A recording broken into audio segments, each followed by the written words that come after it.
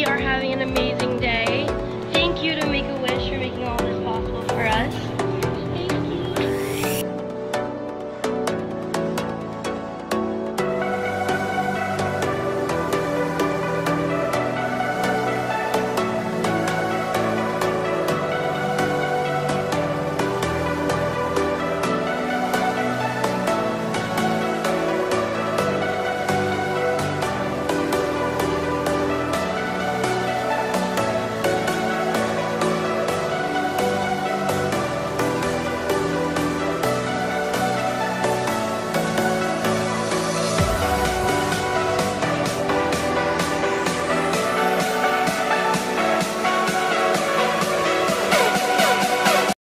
Blue eyeshadow. Thank Amazing. you. It's cool, huh? Yeah, it's fun. Who decided that? I was with my makeup artist Quinn, and I was like, I don't know, I kind of want to do something interesting, and it's rainy outside, and I want to feel a little bit more summery than the weather is right now. Yeah. So I was like, let's do blue on my eyes. You're bringing the summer, Chloe. I'm trying to. I live in Los Angeles, and I'm here in New York. Like, come on, summer. Exactly. Well, how was CFDA's last night? Was it so fun? Wonderful. It was great. I got to be there with all my friends, and Stuart ended up winning, and it was just a really wonderful night to kind of be there at the brand. And it's been a long, amazing 3 years with me and Coach, and it feels just like a really fun cherry on top to see everyone giving him the recognition that he deserves for rebranding and creating, the new Coach girl and creating what the modern Coach brand is. And you are the perfect fit. You are,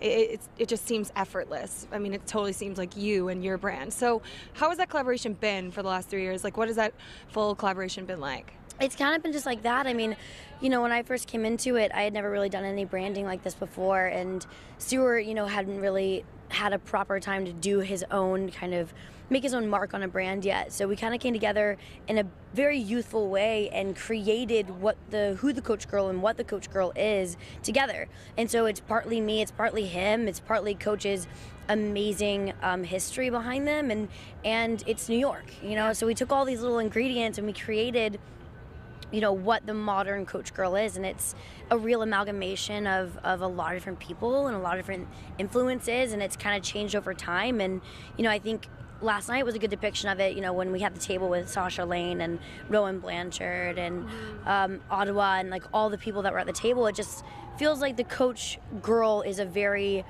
woke, you know what I mean, absolutely. Understood and socially active and aware young woman. So I think it's really kind of come into its own. When I did the DNC with Hillary Clinton, we actually wore Coach's custom suit at that event. So I think incredible. Like it's been interesting. It's been a long 3 years, but it's cool. But I love that you're coming into your own voice and like watching you grow up these last couple of years. It's been so fun. But I know that you're a huge supporter of the LGBTQ community, and it's Pride Month.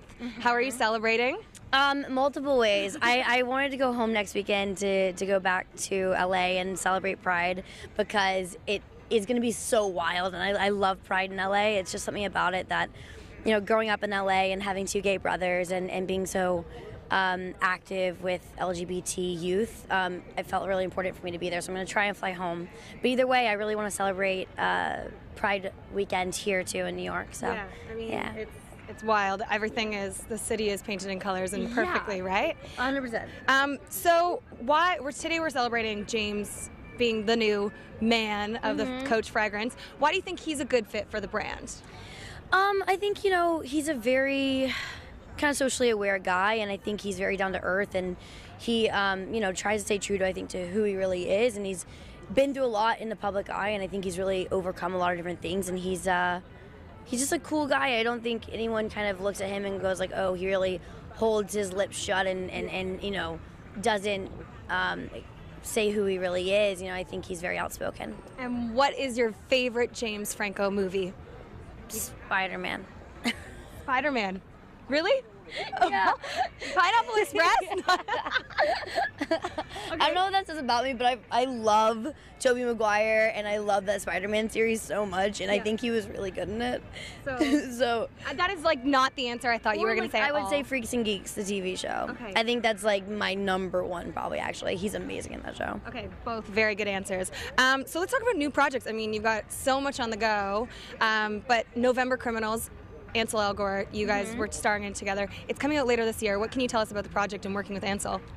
You know, it's a really exciting project. Ansel and I got to work together on Carrie when I got to help cast him in his very first movie ever. So I really think I've had like a fun part in seeing him come into his own, and you know, a Baby Driver coming out and stuff. It's cool to see him be a leading man. It's really fun, and then being able to work with him again was great, and it's a really beautiful coming-of-age story between the two of us, and it involves romance, and there's a thriller aspect to it when one of our friends is actually killed. So it's a really, really interesting story we did together, and then you know, after this I'm starting to film The Widow with Isabelle Huppert, which is an exciting movie, and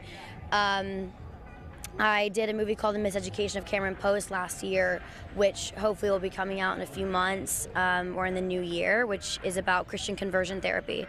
Yeah, in the 90s. So, you know, I have a lot of stuff on the ball right now, and I'm trying to lay low and also kind of, you know, formulate who I really am as a young woman coming into true womanhood. You know, I'm turning 21 in February, so it's just kind of a lot happening all at once, and it's nice to feel very in control over where the next few years are going. Yeah. You know? And also just you're finding your own voice, you know. Yeah. I feel like you've been doing so many different projects. You can do everything from, you know, blockbuster teen movie to like this super serious horror movies. Totally. Everything you've become. But so you're filming a movie right now with Josh Gad, right? Are you filming that? Not yet, end of the year. End of the year. Okay, Yeah, so you still have a couple more projects on the go. Are you basically booked for the summer? I'm filming one right now that I can't talk about, which is really exciting.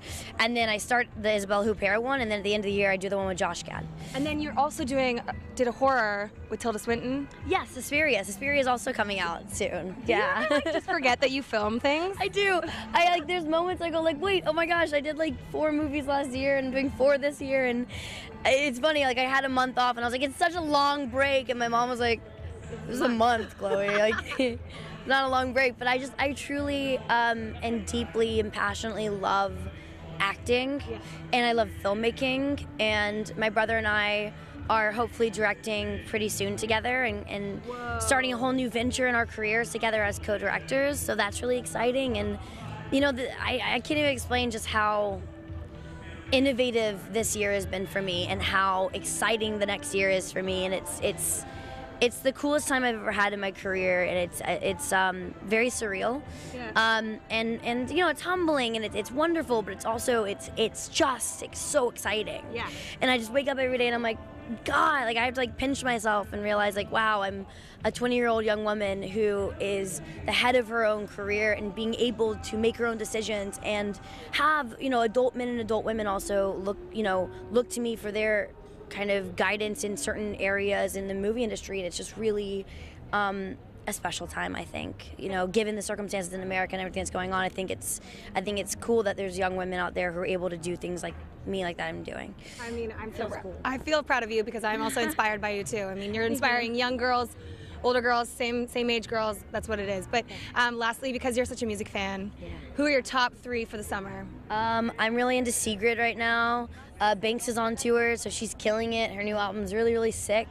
I also really like Dua Lipa. I think her new album's dope, and I think Charlie XCX's new album is a really fun one for the summer. Good. So look at that. She just banged it out. I knew it.